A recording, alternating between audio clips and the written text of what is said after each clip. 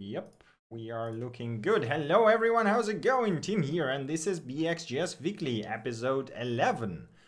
Gonna do some JavaScript news. As usual, you can find everything that I mentioned on GitHub under building X with JS/BxJS Weekly and episodes folder. There's a markdown files with every date, episode, and whatever. All the old links are there, as well as new ones. We do have not that many articles today, but quite a lot of releases and a lot of really cool libs and demos for today. So I'm guessing this podcast is not going to be that long, but let's just get started and see where we get, right? So the first thing we get today is an article called "Is GraphQL the Future?" Let me move the microphone a bit closer, probably. So the article talks, it's basically a discussion, I think, piece about GraphQL and if it's an proper replacement for REST API, if it's going to replace the REST completely, if it's going to make REST obsolete, and what kind of advantages does it have, what kind of disadvantages does it have. It is very much, as I said, a think piece, so you won't find any code here, like maybe just a bit of GraphQL itself. But it is nonetheless very interesting insight into the GraphQL from a person who, it seems, used it quite extensively after using REST for some time. So if you wanted to know more about GraphQL from a meta perspective, let's call it this way, then this is an article that you should definitely read. Continuing, we got an article from Mozilla guys. It's called Debugging Modern Web Applications, and it talks about the improvements coming to the Firefox debugger, as well as the something okay, not in this article, that's gonna talk about it a bit later, but this is basically talking about the improvements coming, yes, to the Firefox debugger with source maps and how they correctly map the compiled code. That is, something that you write is not actually what you get in the browser, right? Because you use Webpack, Babel, and all that other stuff that actually transforms your code quite a bit. So to properly debug it, you need the source maps to work. So it's very interesting to get some insights on how it works and what kind of improvements you can get from them. Again, this is a reference to Firefox Developer Edition, which we're gonna talk a bit in the releases part. Okay, continuing, we got an article, again, strictly not JavaScript, or I guess not strictly JavaScript, because it does, if you write any Node.js servers, you will have to deal with that. The article is called "The Headers We Don't Want," and it is essentially a collection of all the server headers that you might get, and headers that, well, you don't really need, right? So some legacy headers, some headers that were used before, some headers that are no longer needed, some deprecated standards, and this is actually really useful. So I had a problem, I think last time I was looking up the Xcache header, was it, or Pragma or something among those lines. It still was working with PHP like 5 years ago or something, and it was really hard to find any info on what kind of header is that, is it even required, apologies, and how do I deal with it? Well, this article actually gives you quite an insight into what those headers are, where they come from, and if you really need them or if you can just drop them and live without them. So yeah, that's a pretty good one. I would definitely bookmark it. It looks like they are planning to extend it at some later points, because this is from the Fastly company, which yeah, let's see how that continues, but definitely useful one. All right, continuing, we got, this is actually a link to a talk, which is called X Things You Need to Know Before Implementing Cryptography. So this is a talk from UIConf 18 from Berlin, and there's a link to a slides and the video link coming soon, which I think is really cool, because while the slides are pretty useful and there's a lot of very interesting information on them and very useful tips, but it would be even better to actually listen to what the author has to say, because slides are all good and everything, but you always give more information during talks when you actually talk about things that you show, right? So eagerly waiting for that, but yes, just bookmark that and wait a bit for the video. Okay, continuing, we got an article called "Deploy a Commercial Next.js Application with PKG and Docker." It's essentially a tutorial that walks you through using PKG to build a Next.js app and package it into Docker using the multi-stage builds. If you watched any of my tutorial videos, you probably know how to do all of that already. If not, then this is a really good starting point that explains how the Next.js works, how the PKG works, how you can compile your Node.js app into one simple binary, and how you can package that binary into Docker container using the Docker multistage builds and Alpine image that will be super tiny, which is great. And then, okay, deploy into now shell, but you can also deploy it to your own Docker-backed server, right? So using Exoframe, for example, version 3.0 coming soon. All right. Continuing, we got debugging React like a champ with VSCode, which is essentially a tutorial on how to correctly debug React apps in a browser, in Chrome specifically in this case, using VSCode and debugger for Chrome extension. So if you didn't know, Chrome DevTools provide you a special debug protocol that can be used from outside the browser, and any external app that talks it can connect to the Chrome and debug whatever is running in it. So this is exactly, I think something is a bit blocked. Let me just do this. This is exactly what this tutorial walks you through. So you can actually install, okay, this is actually installing the extension. You can install the extension, you can point it towards your Chrome, and then you can just run the debugger in VS Code and just debug it right there with the breakpoints, with all the information that you will have about the stack and variables and everything right in your VS Code, which is pretty amazing. So if you didn't know that or was confused on how to properly debug stuff using VS Code, do have a look. It's a great tutorial, and it even talks about setting up continuous testing with Jest and stuff. So it's, a good starting point. Right, continuing, we got another meta article, or I guess think piece. What if JavaScript wins? This is from Anil Dash, the guy who works at Fog Creek Software, the guys who made Glitch, the platform that I covered in my last podcast. It's like a platform, like a playground or coding sandbox for Node.js and JavaScript. Pretty great one, so to say. And he basically talks about the implications of JavaScript winning the language wars, or I guess dominating the programming language landscape, because this is the way it goes right now, right? So we slowly move into the phase where, as who was it? I think it was it the creator of JavaScript? I'm trying. Was it Brennan Eich or someone else? Someone, I think it's Brennan Eich. He was like, if something can be written in JavaScript, it will be written in JavaScript, right? So we are kind of moving closer and closer to that, especially with WebAssembly and all the other things coming on. And it kind of starting to look that JavaScript at some point will dominate the whole programming scene, right? And yeah, there's an interesting thought that software is being evaluated based on social success and social merits, so GitHub rankings and user acceptance, rather than objective technical merits, which might not always be good, but that's just the way it is.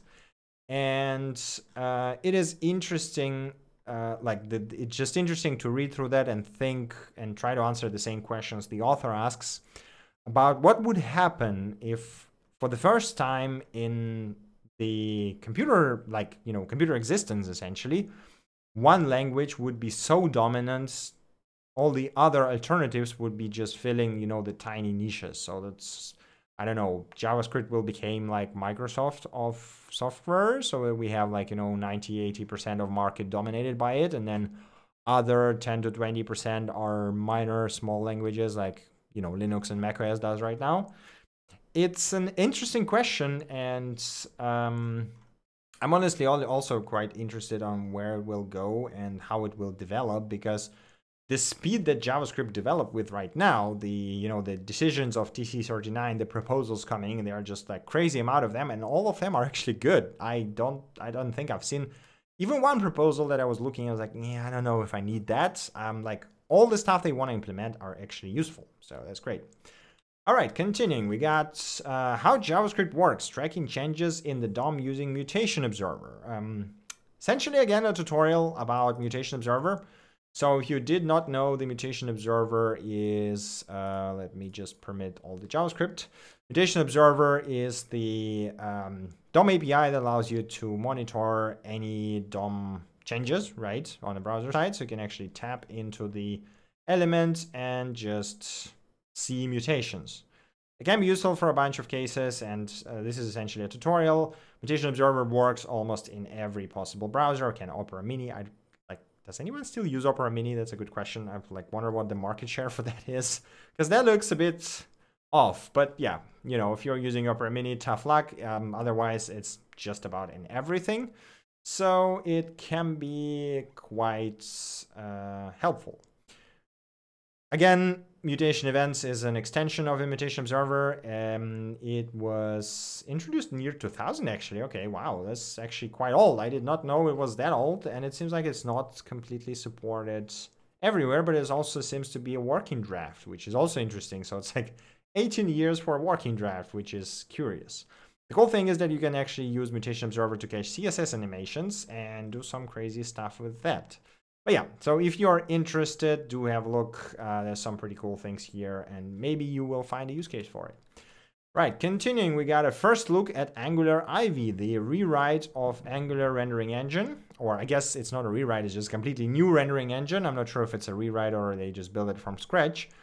And it looks like it's going to be pretty exciting for Angular folks because, you know, after seeing this image, the 3.2 kilobyte bundle of the Angular app is pretty damn impressive. This is like some pre-act level optimizations over here. And this is really cool. It's always great to see people squeezing out so much out of a pretty complex JavaScript framework, to be honest, right? So there's tree shaking and all that kind of stuff. So if you're an Angular guy, do have a look at this. It looks pretty damn fantastic, to be honest. Okay.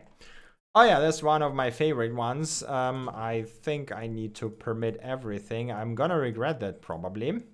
But I'm gonna do that anyway. Can I play that? I don't know if it actually plays. Okay, I have my speakers turned off, but anyway, though. So this is a website that says make frontend shit again. And yeah, scroll down for awesomeness. So we have a people counter here. I don't know, like if you've ever been in the internet in the 80s and 90s, you know what this is. You exactly know what happens. There's even a Korean translation here. Wow, okay.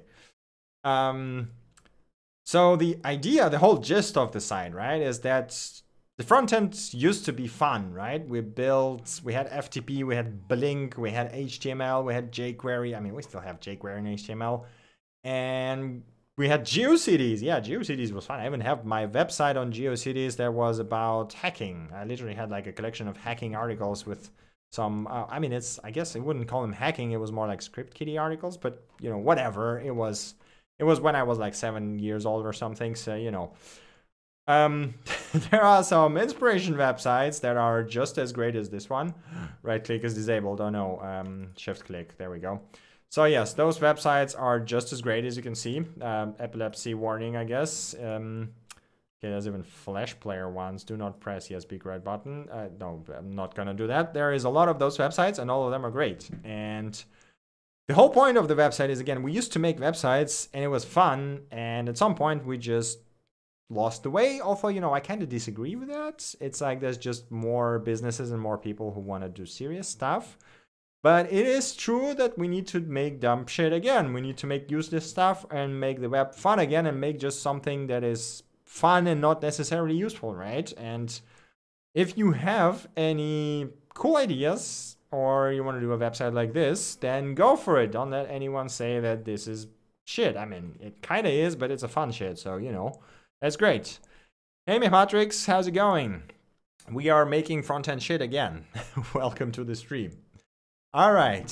So, yes, don't let anyone tell you that adding visitor counters on websites is bad. Just that dancing baby. That GIF is like 30 years old. Oh, my God. All right, let us continue. We got the some news from Microsoft. So it is not just about Edge, and the article is called Introducing Microsoft Edge DevTools Protocol, right? It is called Microsoft Edge DevTools Protocol, but it actually extends beyond that. So this article talks about the new initiative. Like, first of all, it's a new protocol in the Edge, and you're going to be able to use it in the same way that you can use the Chrome DevTools protocol to talk to them remotely, for example, from VSCode. So you could only do that in Chrome, I believe, up until now.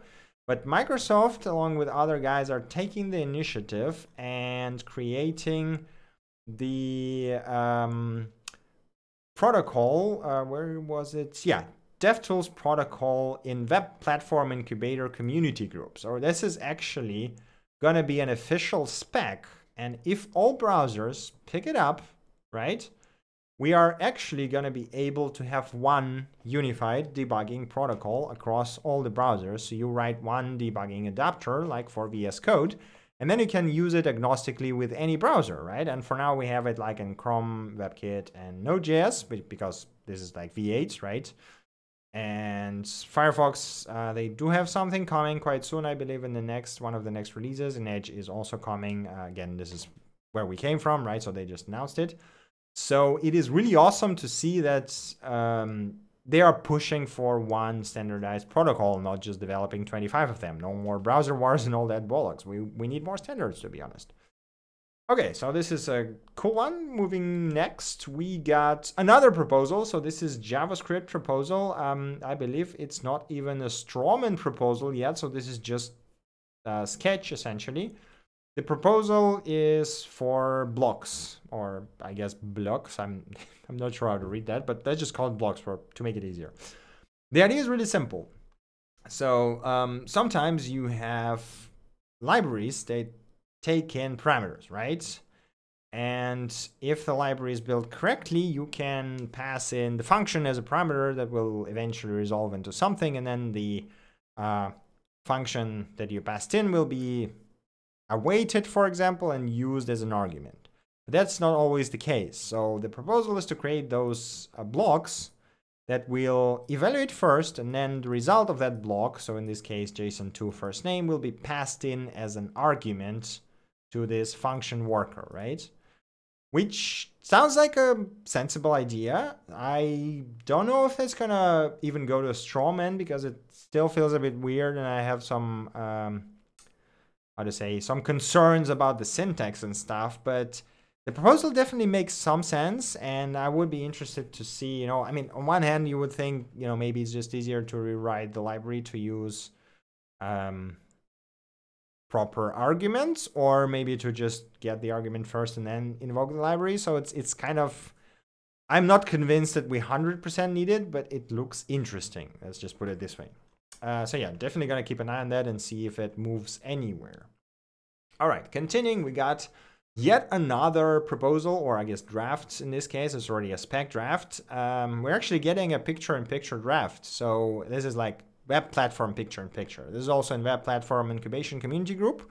And if you didn't know, Safari on Mac and on Windows as well, or whatever, I think you can install it anywhere nowadays, but basically Safari had a picture-in-picture mode for HTML5 videos. So if you go on YouTube, you can pop out the video in a frameless window, and then you can drag it around and do whatever else with Safari, right? Chrome is getting this feature with the next release, I believe, or maybe in 2 releases or whatever. So they're basically adding it. But they was like, okay, we're gonna add it, but let's make it standard. So let's not just cook up some half-baked Chrome API. Let's just make a standard out of it and make it available for everyone, which is, again, an awesome thing, and I fully support that. They're actually adding, or they are planning to add the JavaScript API. So here's an example that you can actually see. So what you can do is you can basically say, hey, on click, request picture-in-picture, and if user approves, I guess you will get it. If not, then it's gonna just throw it, right? So looks interesting, looks really cool. I do think picture-in-picture can be useful in more than one case, and having it natively in browser is a really good step for web platform. So we'll see how that goes. All right, there's a, I guess, smaller news or kind of semi-news. If you used Unpkg, which is a CDN for NPM packages, so if you didn't know, it's a really cool website where you can just go and get any scripts from NPM by literally just saying the package name. So if I actually say /react/, I would actually get the listing of the whole package, right? So there's like CommonJS, UMD packages, whatever, you can explore it, and you can use it in your development, in production as well, because it's pretty stable.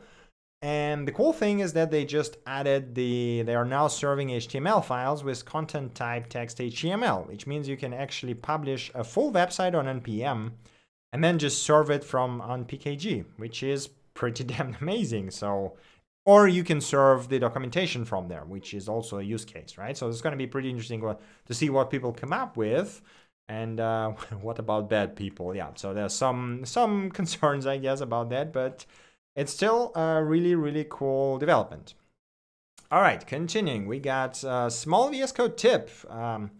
Turn your VS Code into a quick notepad by setting files.default language to markdown in your settings JSON, which basically turns any new window into a markdown window, which I already did because it's immensely helpful, because sometimes I just need to take notes and it's way easier to do it in markdown. So, you know, that's just an awesome tiny tip for you. All right, we are now in the releases section. That's it for news. As I said, there's not that many of them. We're now getting into releases, and we have quite a bunch of them, and some are pretty large. The first one being Next.js version 6 and nextjs.org, an official website for it. Next.js 6 features a bunch of really cool things. So first of all, you finally get zero configuration static exports. I mean, it wasn't that hard before, but you know, now it's just zero config, which is really cool. You get appjs_appjs file, an extension point that allows you to do some really cool things like page transitions, error boundaries, and so on and so forth. We're now updated to Babel 7 that adds, among other things, fragments index, which is also really cool. And there's some like additional flow annotations in core base, and then, you know, minor things for docs and everything like that's more boring side. Let me just show you the app component and what you can do with it. So there's this page transitions things that looks amazing. Just look at that. That is made in Next.js and just looks really, really fancy. I mean, it's a bit janky. I don't know if it's because of my blocked scripts, which might be the case. No, it's not. Or maybe it is because of my... No, it doesn't seem... wait a second. I'm curious. No, it just seems a bit jank. Okay. It's not a big deal. You know, but it's still, you know, like at least the header looks really, really smooth and nice. But this is just a demo, so if you were looking to do page transitions in your Next.js app, then go ahead and do it. Having that app.js also allows for easier Apollo and Redux integration, which, you know, you no longer have to do any hacks or whatever. You can just do it in _app.js now, which is great. And there's, of course, examples in the repo right now, so you can have a look at that. And Babel 7, yes, this is probably the biggest improvement. So Babel 7, and there's like new proposals, new features, optional chaining and all that stuff theoretically could be enabled right now. So I'm gonna investigate that, because that is one of the things I really, really want in my JavaScript. All right. Yeah, they've added the showcase as well. There's a surprising amount of really big websites made with Next.js, including Magic Leap and, you know, stuff like Netflix website. Yeah, it's like some crazy things there. So yeah, Next.js is great. All right, next thing we have is Material UI version 1.0. It is Material UI, or Google Material Design Components for React. If you never seen it, it is quite good. So there is, I don't know if there's a link from the article, but there's a link from the repo. So there we go. We got quite a lot of components, and all of them are pretty good. The code is pretty straightforward, so nothing terrible here. Basically, you got very nice icons, very nice menus, so all that you can imagine from the material design. You got the steppers and stuff, and it is all incredibly easy to use, and it is also very, very lightweight. So if you're looking to make a material-based app, then this is probably the UI that you should, or the UI kit that you should have a look at. I believe it is an MIT licensed project, is it? Yes, it is an MIT licensed project. So there you go. Okay, next release we got is at Atom 1.27. I am incredibly bored looking at the Atom release notes after VSCode release notes, because VSCode guys just keep delivering insanely good stuff, and here's like GitHub package improvements. Great. Why do I care about that again? I mean, I guess GitHub guys pushing their GitHub stuff, but that's a bit underwhelming. So maybe step your game up just a tiny bit. But whatever. Okay, let's continue. We got Polka version 0.4.0 release. It is quite, I mean, it's a pre-1 release, so it's, you can consider it a major release. There's quite a lot of changes in here. And it actually, I believe, improved the memory usage, almost like made it like twice better, I think.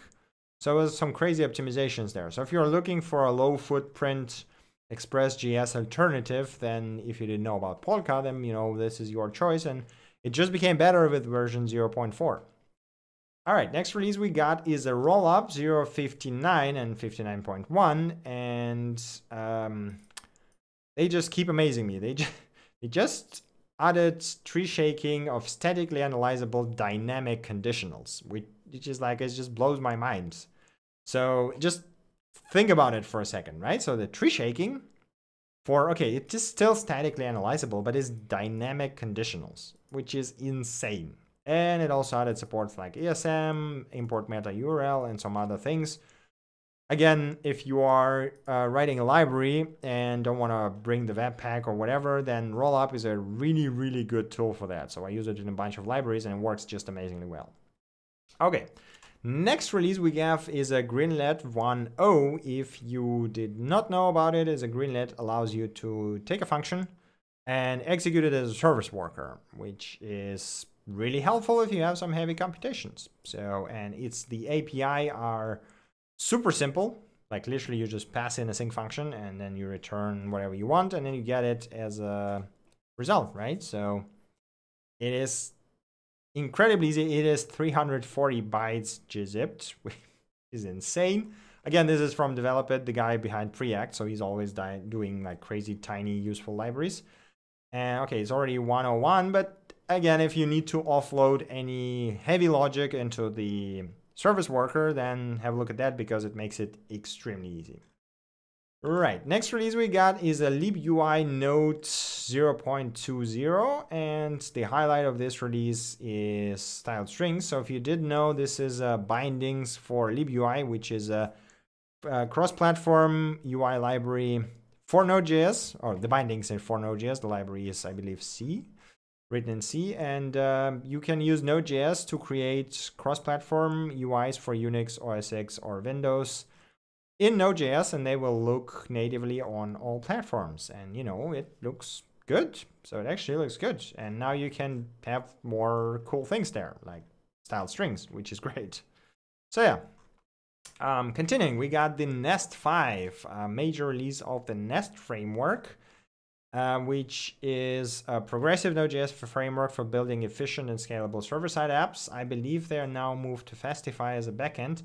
What? Okay. I wonder if it's my internet or if it's... Okay, there we go. Now it works. That's a bit weird. Does my internet work fine? Yeah, it does. Okay, so that is some hiccups on some end. I don't know.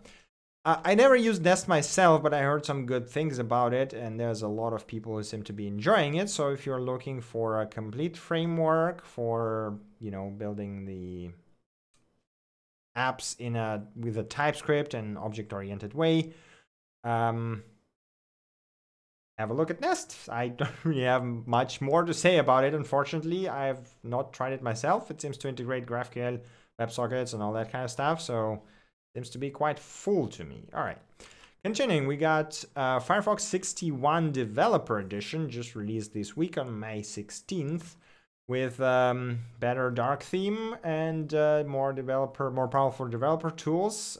So again, this is coming from the article Debugging Modern Web Applications, where the DevTools improvements were described, including the protocol and everything. And yeah, developer tools are better. So, you know, if you are liking Firefox, or if you need to test stuff in Firefox, then do have a look at Firefox Developer Edition, which is quite good.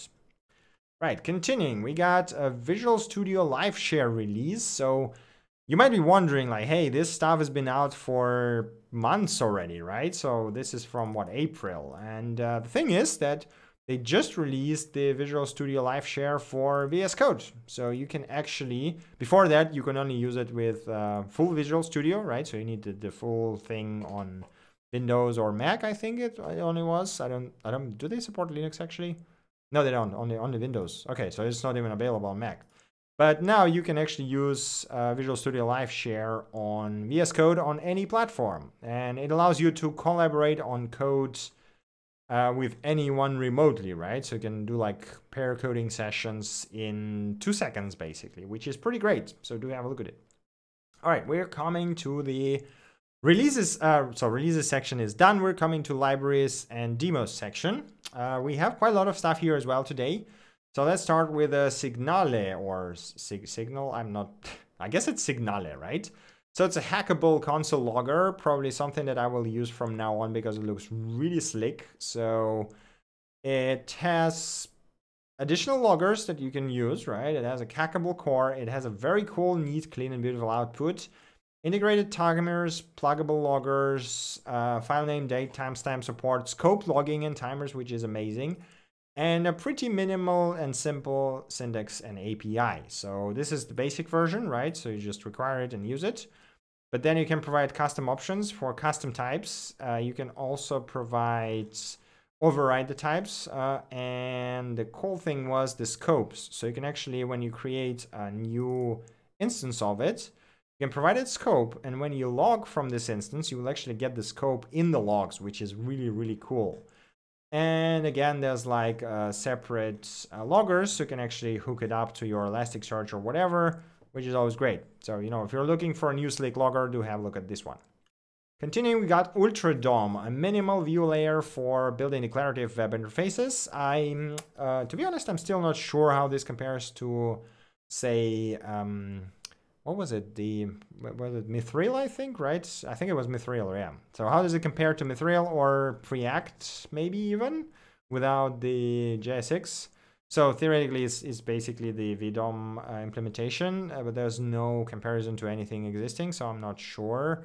But, you know, if you're looking for another one, then have a look. It seems to be super tiny, so just 1.819 kilobytes in gzip size. So yeah, there we go. All right, then we have a tiny library from Zeitgeist called wait_for, a small utility that waits for the file to exist and optionally some permissions set. Yeah, it's super simple, and I guess alternative to Chokidar, because I typically use Chokidar for that stuff. It is yeah, so it's a command line utility, and this is what you would use within your Docker, I guess, or maybe some other things, right? So yeah, not exactly JavaScript, but still maybe useful for some cases. I guess that's why I was thinking Chokidar, because, you know, you can really use it outside of the node. All right, continuing, we got React Native Gesture Handler, really neat declarative API, allowing you to easily set up touch gestures. If you ever tried writing React Native, you know that handling touch gestures beyond the very basic ones can be a pain in the ass. And this library basically makes it very easy. You just have the following classes: pen gesture, tap gesture, long press, rotation, fling, and pinch. And all you have to do is just wrap your thing into this gesture handler and then set some parameters. That's it. That's just amazingly simple. And this is something I'm definitely going to be using. So yeah, if you need to handle gestures, do have a look at that. Continuing, we got React Native DOM. Finally, someone done it.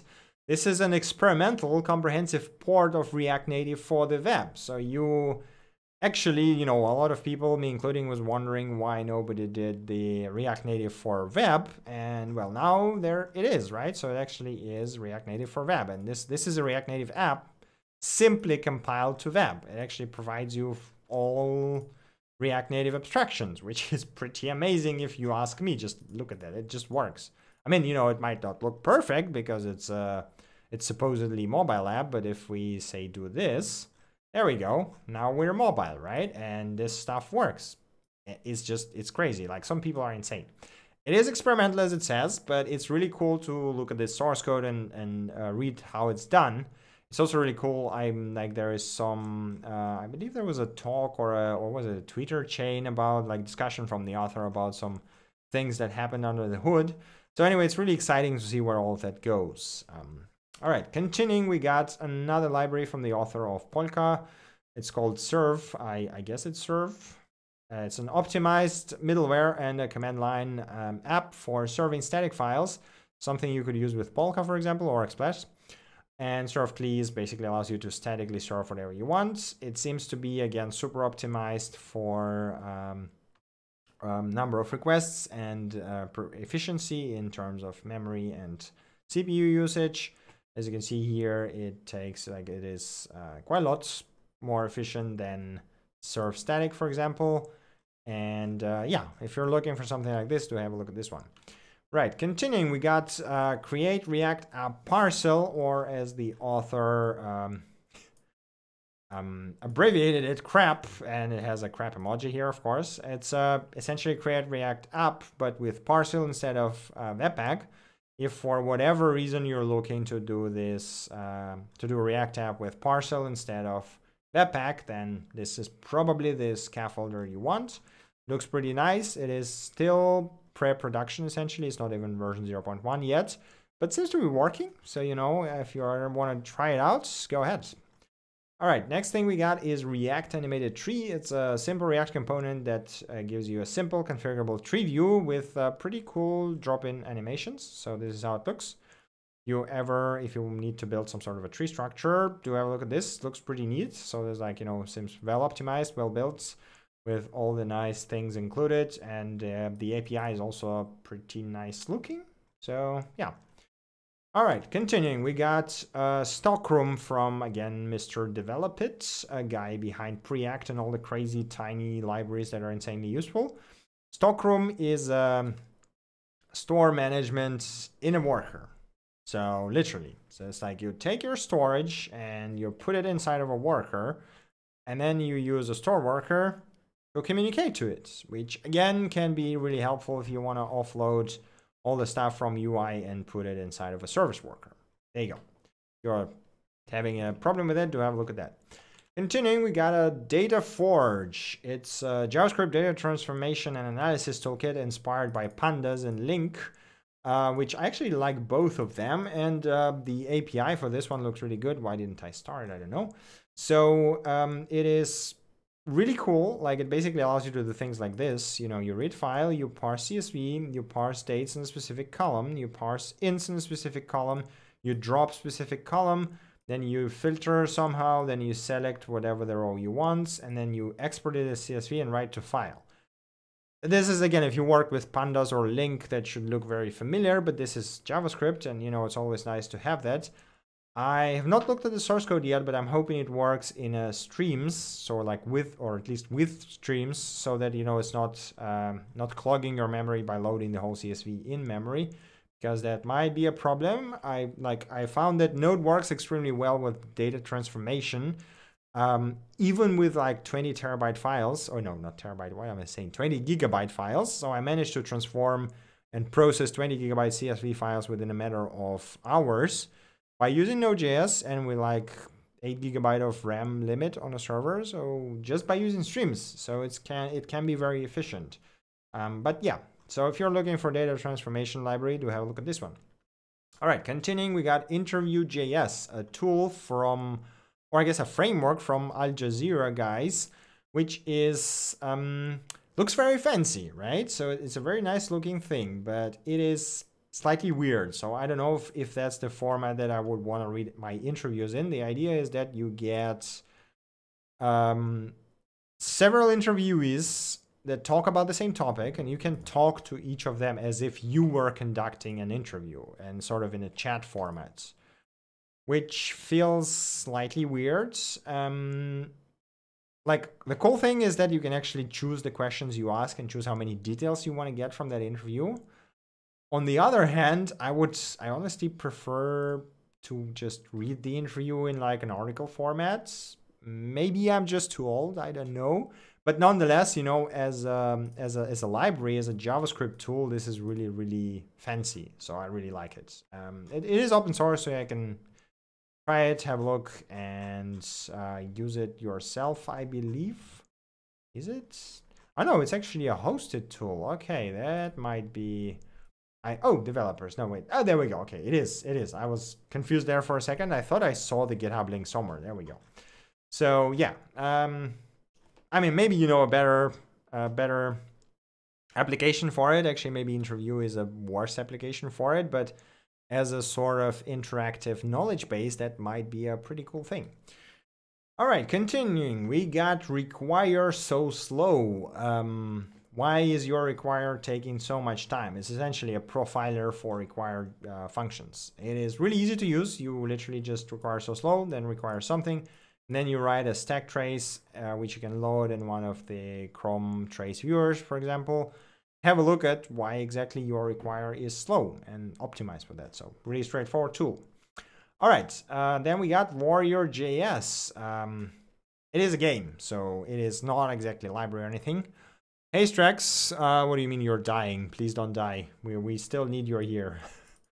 All right, so it's a pretty cool game where you have to code your warrior and then launch the game and see what he does. And then essentially, you know, repeat that to optimize your warrior and figure out, I guess, win the game. I haven't tried it myself yet. I honestly didn't have enough time to do that, but it looks really cool and I really want to try it because so sort of coding games when you have to code your own bot, I guess, yes, and send him to do stuff is always exciting to me. So I played quite a bit of those.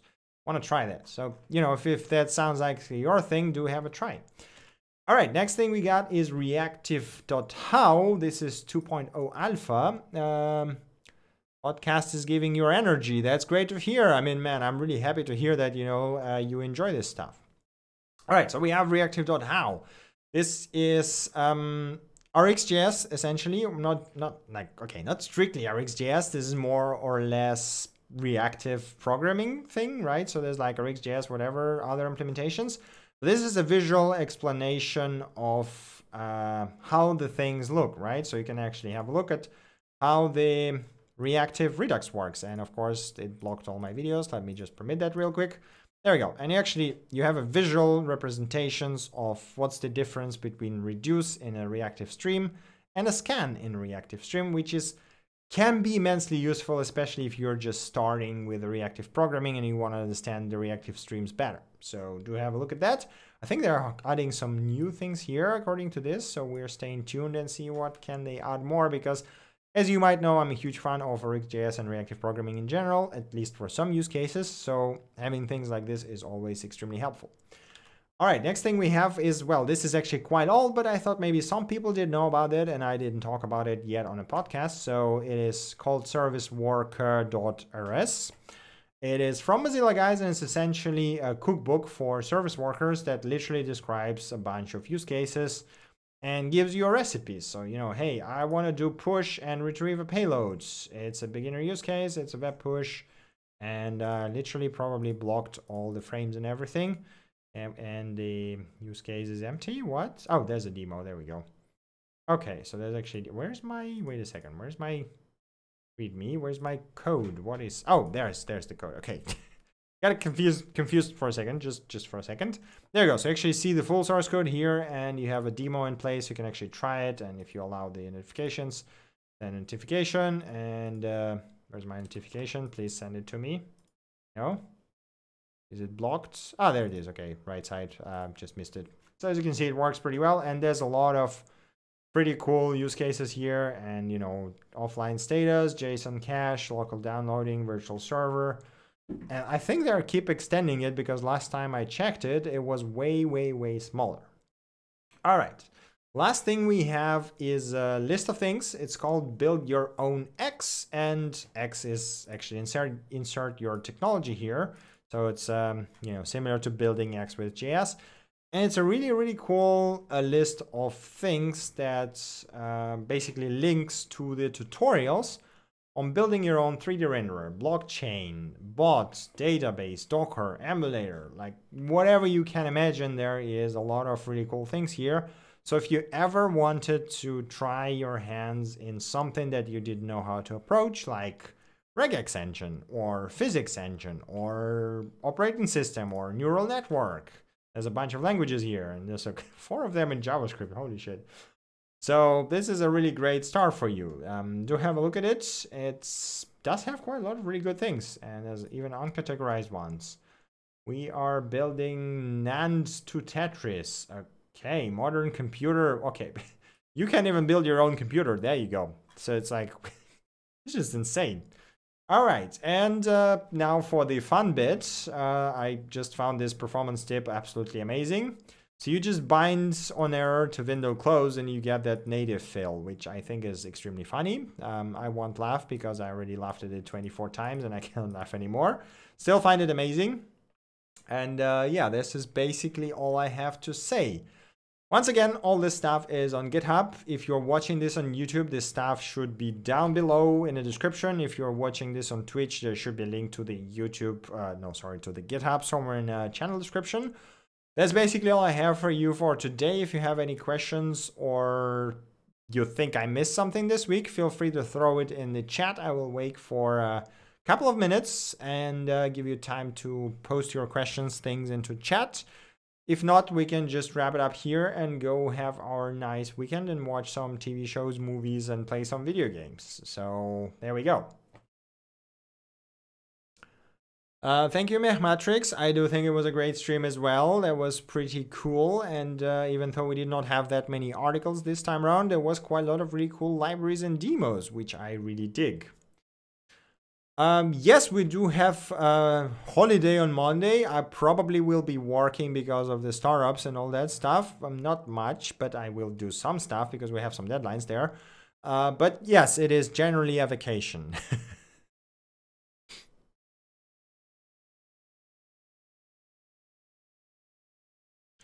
Okay. Yes, cheers indeed. I mean, I do plan to drink some beer at least on Monday, you know, and go to maybe watch the new Deadpool. This is something I wanted to do. I'm not sure if there's any screenings on Monday, but we'll see. I mean, Germany can be tough on holidays because everything is closed. Maybe just go and drink some beer in some pub or something. You know how it works. All right, guys, any more questions or things? Have you watched New Avengers? No, I have not watched New Avengers yet. I somehow missed them completely in the cinemas. Like, I live in Leipzig, so we have a very limited time slot when they show things in English, and I prefer to watch everything in their original, like in English. And I missed that slot, and now I don't really want to watch them in German, so I'm just waiting for the DVD, I guess. I'm gonna be trying to evade the spoilers for the next, like, half a year or something. Probably gonna be terrible, and I'm probably gonna get spoiled everything for me anyway, but yeah. Wait for the second part to watch it together. Ah, yeah, that might be a good idea, actually. That might be a good idea. I haven't thought about that, but it's gonna be even harder to avoid all the spoilers. God damn it. All right.